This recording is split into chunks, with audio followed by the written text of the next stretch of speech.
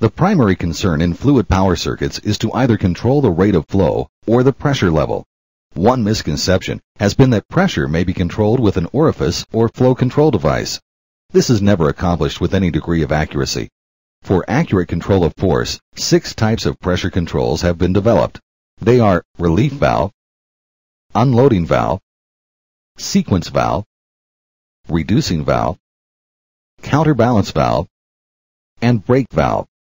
By symbol, these valves closely resemble one another. Often, only their location in the hydraulic circuit will designate what type of pressure valve they are. Maximum system pressure can be controlled with the use of a normally closed pressure valve.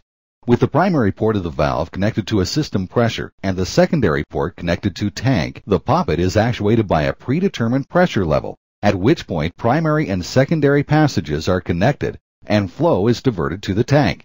This type of pressure control is known as a relief valve. A direct-acting relief valve is one in which the poppet is held closed by direct force of a mechanical spring, which is usually adjustable. Spring tension is set on the knob to keep the poppet closed until system pressure working against the poppet reaches the desired cracking pressure.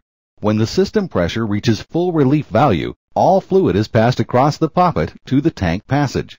It should be noted that direct-acting relief valves are usually available in only relatively small sizes because it is difficult to design a strong enough spring to keep the poppet closed at high pressure and high flow.